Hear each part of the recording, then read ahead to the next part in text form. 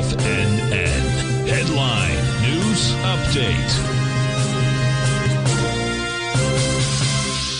Okay, good afternoon, folks. Larry Pesavento, mid-afternoon update for TFNN here on the 14th of July, the year of our Lord, 2023.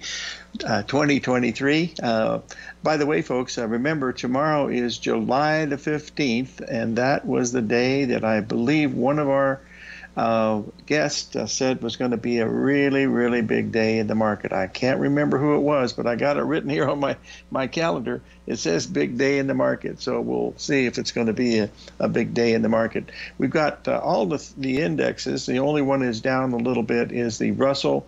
We've got the S&P just turned, oh no, it's still up.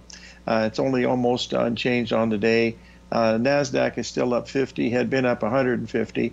So there's a lot of action going on. We got Treasury notes and Treasury bonds are down. The U.S. dollar is mixed. It's stronger against the pound, the Canadian, and the Australian dollar, but the euro is still holding up near the highs. The other market that's very interesting is the fact that we actually have a down day in crude oil today, down $1.45 a pound.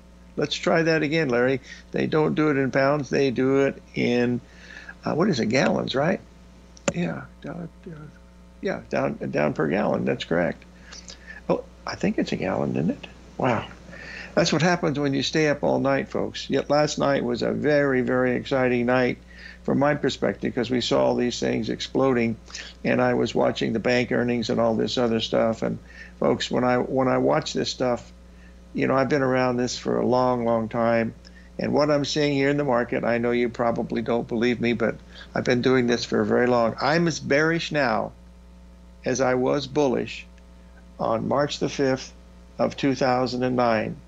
And on that day, Tom O'Brien almost yanked my ticket because he said no one can be bullish at this time. And the next day he changed his mind, and it was the biggest rally we had since 1938, which I thought it would be, but it was the biggest rally ever because it's been going up ever since.